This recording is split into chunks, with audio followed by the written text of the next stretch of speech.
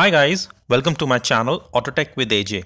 It is exciting times for the compact SUV segment in India. Ford has just launched the Ecosport facelift and it wants to build on its market share in this segment. Another player which is eyeing this space keenly is Mahindra and Mahindra. It has a couple of vehicles that are competing to do well in this segment and one of them is TUV 300. So how does the new Ford Ecosport facelift fare against Mahindra TUV 300? Let's find out. But before we begin, please consider subscribing to my channel. Starting with the price. Well, the Ford EcoSport is available in both petrol and diesel unit, whereas the Mahindra TUV 300 is only available in diesel units. The Ford EcoSport is available from Rs 8.01 to 10.67 lakhs ex showroom Delhi, whereas the Mahindra TUV 300 is available from Rs 7.68 to Rs 10.65 lakhs ex showroom Delhi. Looking at the looks and styling, first the Ford EcoSport. While the overall silhouette of the EcoSport remains the same, the front has been reprofiled with a new and wider hexagonal grille. It also has larger headlamps with projector lens and LED daytime running lights.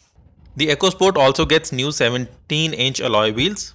The TUV is built on a rugged ladder frame chassis, which according to the folks at Mahindra maintains its SUV DNA. The TUV 300 front is very Jeep and the rear is flat, but it's the side profile which resembles to a World War I tank. TUV 300's face has everything squarish, from the fog lamps to the grille scoops. It has plain looking bumpers, but the headlights impart it some character.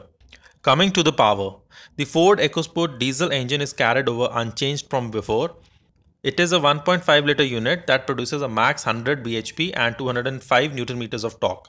The diesel only comes with a 5-speed manual gearbox. It has a claimed mileage of 23 kmpl. The Mahindra TUV 300 on the other hand is also powered by a 1.5 liter unit that is available in two power options. One with a max power of 84 bhp and the other one with 100 bhp max power and a max torque of 230 and 240 Newton meters.